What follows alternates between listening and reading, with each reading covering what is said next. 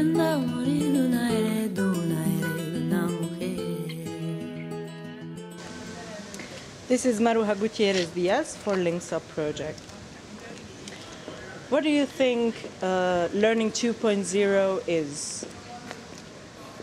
For the time being, I think it is mainly a catchword. It is linking learning. It is important because it is linking learning with the evolution of technology, and that's important because I think that technology is a fantastic tool for learning. Do you think Learning 2.0 supports inclusive lifelong learning in Europe? I think it has the potential to support it because I see a lot of people who have not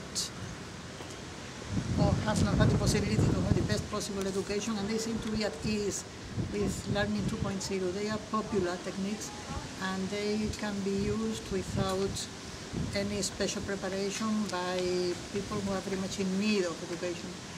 So I see the potential. I don't think personally that it is supporting still as much as it could.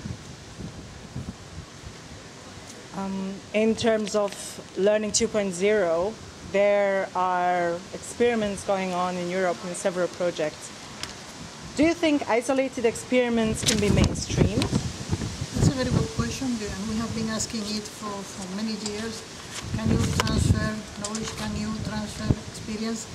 I am not sure that you can transfer directly the results, but what I am sure, I am convinced, is that a lot of the learning can be transferred, and that by knowing about these experiments, other people may think and may better design their own solution.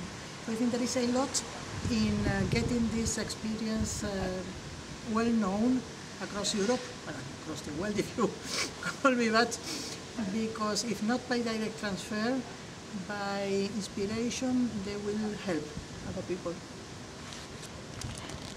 And the third and last question is related to the second one, actually. Do you think Learning 2.0 fundamentally changes educational landscapes, and if yes, how?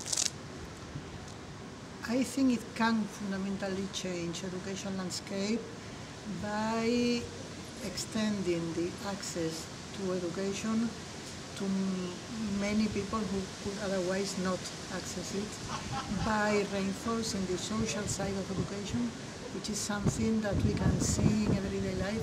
How do we learn? We learn from our peers, we learn from our family, we learn from people we get by in our lives in the street, and these have not been replicated in the more technological approach. I think that the 2.0 approach gives this possibility, which is much closer to the real learning experience than past technological approaches. So I think yes, it has what it needs to transform the education landscape, and I hope that it does so. Thank you very much. My pleasure.